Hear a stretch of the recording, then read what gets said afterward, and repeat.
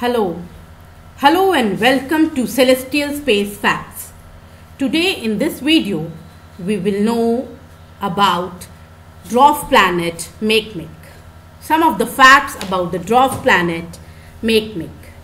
Makemake could have been discovered earlier. Makemake is the second brightest Kuiper belt object after Pluto. Theoretically, Clyde Tombaugh, discoverer of Pluto, could have detected it before his search for trans-Neptune planets around 1930.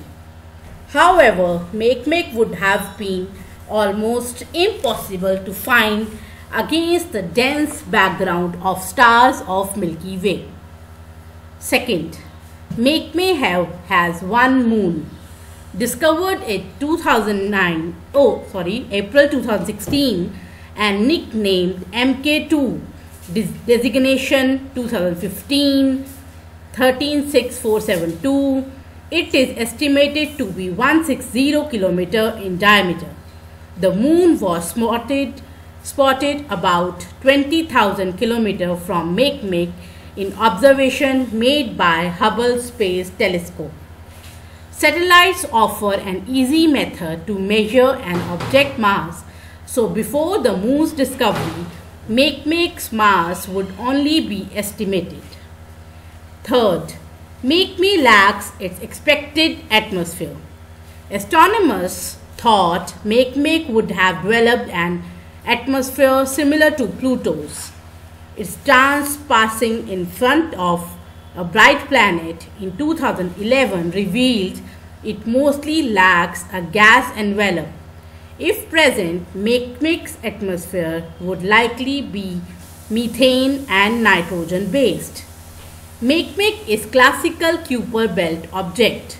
This means its orbit lies far enough from the Neptune to not be significantly affected by Neptune's gravity, unlike Pluto, and will remain stable over the age of solar system.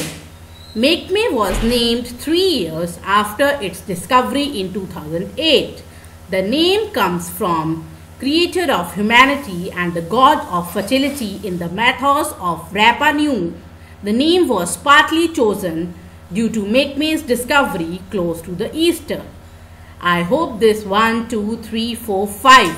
I hope these 5 facts about the dwarf planet Makemake is beneficial for you all.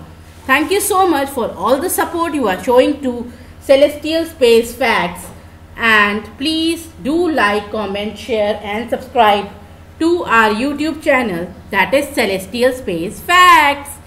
Love, love. Have a nice day.